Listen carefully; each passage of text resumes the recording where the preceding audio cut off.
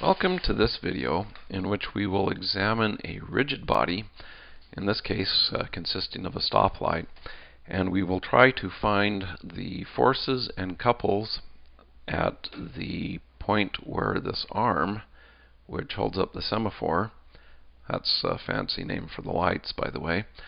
So we're looking for the forces and couple at the point where this arm is attached to the pole, and then also where the pole is attached to the ground. So, obviously the first thing we want to do is come up with a free body diagram.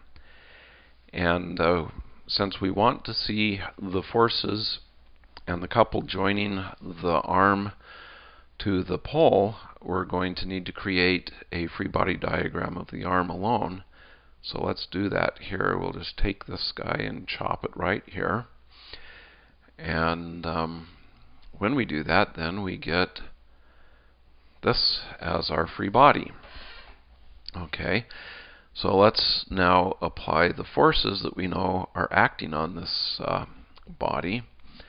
We have the force going down that the semaphore applies. We have the weight of the arm itself, which also is going down. And then at this rigid joint, or sometimes this is called a fixed support, although in this case rigid joint seems a better option, we will have we'll have a force in an unknown direction, which I'll represent by x and y components. And then, so we've got, we'll call this FAX and FAY. And then we'll have a couple which represents the moment generated by the weights out here pulling down on this arm. So we'll have a couple which I'll call CA. Okay, so from the problem, we know that the magnitude of the forces are as follows. The weight of the semaphore is 70 pounds. The weight of the arm is 150 pounds. We know distances, but we don't know the force in the x, the x component or the y component of the force at A, nor do we know the couple at A. We need to find those out. So let's use, we're assuming that this whole structure is in static equilibrium, which means that the sum of the forces in the x direction is equal to 0. Well, in the x direction, I have AX, and that's the only force I have in the x direction. That's equal to 0. So we've already got a value for this. FAX is going to be 0. The sum of the forces in the y direction is equal to 0. Well, in the y direction, I have FAY minus 150 pounds. This is the weight of the arm. Minus 70 pounds. I apologize for putting these S's here. That's actually a bad habit. And this is equal to 0, which when we solve this then, we've got minus 50 minus 70, which is minus 220. Move that to the opposite side, and we get FAY is equal to 220 pounds. Okay, so the vertical force is basically an upward force that takes care of the weight of the arm and the weight of the semaphore. So the last thing we need to solve for is what the couple A is, CA, and we do this by noting that the sum of moments about A is equal to 0. Okay, well, one moment about A is this couple A. So we have that. Another moment about A will be given by the 150 pounds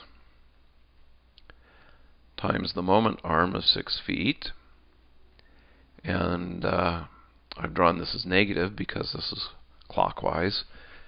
And the convention we're using is that counterclockwise is positive, clockwise is negative. Minus 70 pounds times 10 feet. That's basically this guy out here. And this is equal to 0. We multiply this out, we get 900. Multiply this out, get 700. And from this we find then that CA is equal to 1,600 foot-pounds. Okay, so when we build this joint, we will have to design it to withstand a minimum of 1,600 foot-pounds of torque here. Okay, so that gives us the arm. The next thing to do then is to look at the pole. And again, we've got a free body diagram of the pole. It looks like this. We know that, well, this here is point A. And we know at point A there will be a force and with unknown direction and a couple. And we know that these will be in the opposite direction of the forces and couple that we had at this joint on the arm. So we'll draw this as F, A, Y, and I'll call this prime because it's essentially the opposite force than what we defined for the arm. This then becomes F, A, X prime. And the couple then is going to be in the opposite direction. I'll call this C, A prime. Okay. And then at the ground here, we also have a fixed support or a rigid joint. So we can define force components, F, B, Y, F, B, X, and a couple, which I'll call C sub B. Okay, so we actually know what FAY, FAX, and CA are because they're the same magnitude as the forces and couple that we determined from our arm. So let's write this down. We have FAY prime was 220 pounds. FAX prime was 0, and CA prime, this is 1,600 foot-pounds. Okay, so now we can apply the balance of forces here. We have the summation of forces in the x direction is equal to 0. Well, in the x direction, we have minus FAX prime, because we have this guy going to the left, plus FBX is equal to 0. This guy we know is 0, which means that FBX is equal to 0. Summation, whoops, let's get a different color here. Let's do this in light blue. Summation in the y direction is equal to 0. We have FAY prime, this is going down, so it's negative, plus FBY is equal to 0. FAY prime is 220 pounds. Oh, this tells me that I forgot something. Some of you are probably screaming, wait, wait, wait. you forgot the weight of your pole. So we have the weight of the pole going down here, and the weight of the pole was 400 pounds. Okay, I'm glad I corrected that.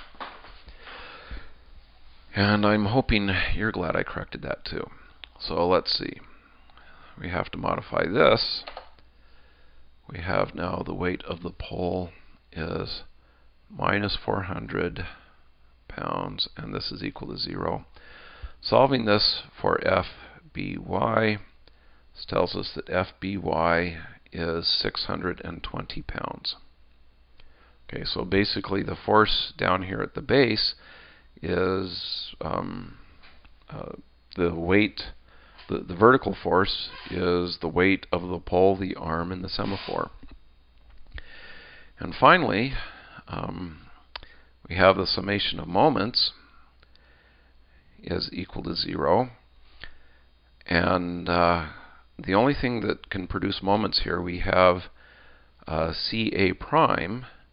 So we have minus CA, or let's see, no. Minus CA prime, which is given by this. That's a couple, which acts as a moment. It's a rotational force. FAX could create a moment around B. I guess I should point out we're looking at B here. But it's 0, so it doesn't create a moment.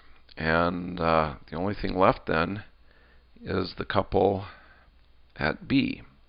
And this is equal to 0, which says then that the couple of B, or at B, is 1,600 foot-pounds. So what this says is, at the bare minimum, I need to design my my base here so that it will withstand a couple of 1,600 foot-pounds. I'm assuming I'd want to put a margin of error in there in case I've got high winds or somebody smashing into the side of the pole. Okay, there you have it. That's an example of how to do rigid joints, or sometimes we call them fixed supports. It also is an example of how to use two free body diagrams to get forces that are internal to the object of interest. In this case, we're looking for forces and the couple at the joint between the arm and the pole. So, thanks for